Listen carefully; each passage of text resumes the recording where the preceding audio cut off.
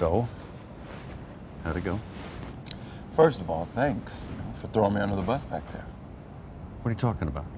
Meaning I've been on better setups. Come on, you gotta be a little impressed. Look, it was cool of you to do that, and sort of clever, but come on, not even a little field work. What do you mean? There was a scene. What happened? Look, she's a really cool girl. I mean, gorgeous, but she's got baggage. Zach, it's 2014. Everyone's got baggage. Most people don't have dead husband baggage.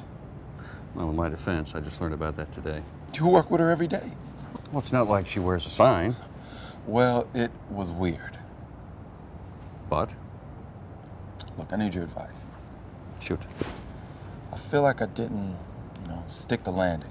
Like I could have handled it better. Sure. I really like another chance. What did she say?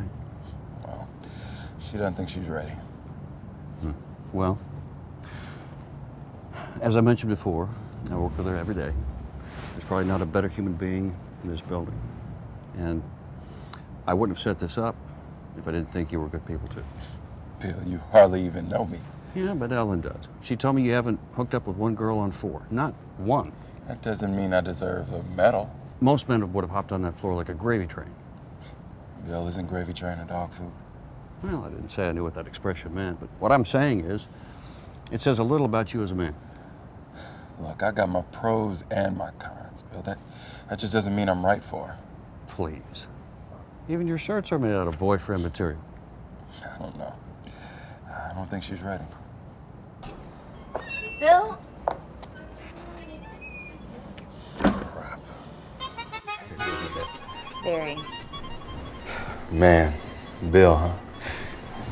Should have seen it coming. He and I had our talk earlier today. About me? No, about me. So how do I factor in all this? Apparently he thinks very highly of you. Or not. You never know what Bill knows and what he doesn't know. Yeah, it's a tough nut to crack. Oh, I'm gonna crack some nuts, that's for sure.